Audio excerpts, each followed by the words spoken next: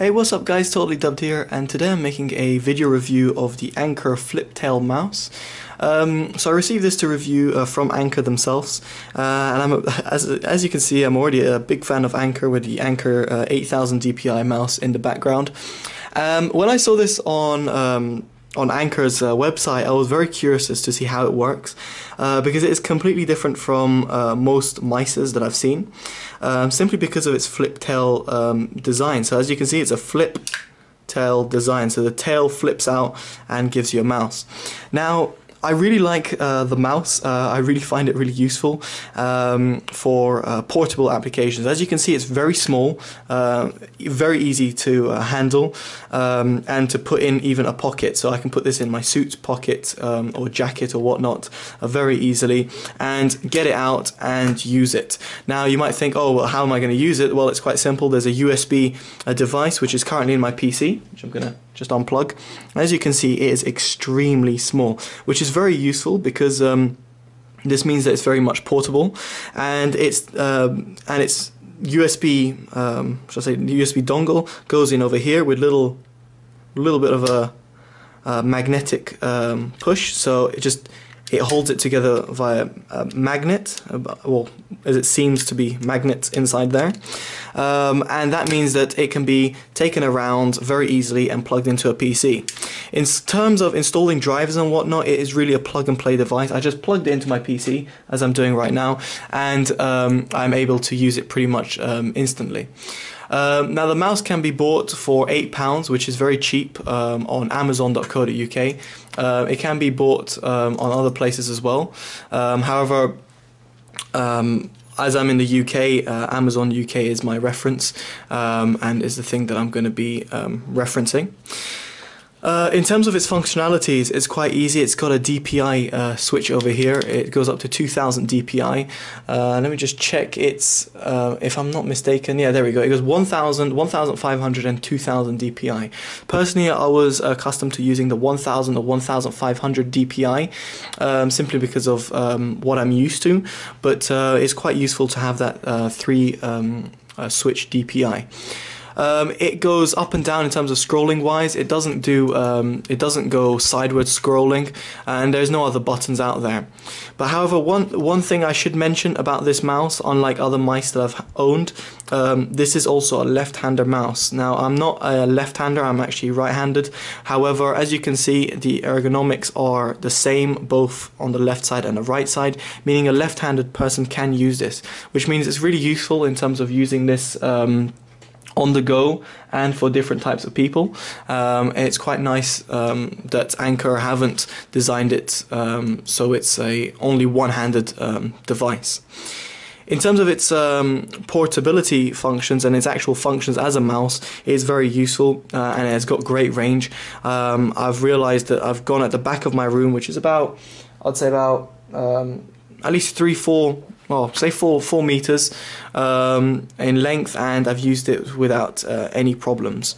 I should mention, however, even this mouse looks like one of those air mices, you know, that you can use on the air. You need to have a surface, so you need to have a surface and use it on a surface in order for it to work.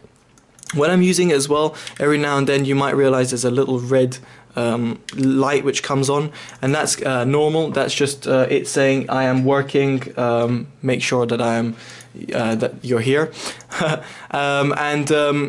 Also I should mention the fact of when you flip this up, it doesn't work anymore. Now, it might look like it might work because the sensor is there, but it basically must have an on and off switch which goes over here, meaning it turns it on and off.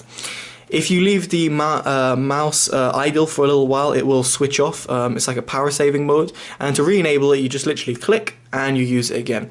So I've seen some Amazon reviews out there which are kind of false, then saying, if I put this in my bag, how am I going to know it's not going to switch off and whatnot? Well, it's simple. With this mouse, you just do that and it's off straight away and nothing works. So it means it's really good. It has like an off mode. Its on and off mode is literally by flipping its tail. On a more negative side, I did see that the build quality on over here isn't exactly that great.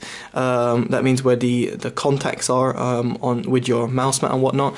So I don't know if you can sometimes it feels like it's scratching on my mouse mat, but that just could be just my unit, so it doesn't really matter, and nothing that I'm going to really complain about.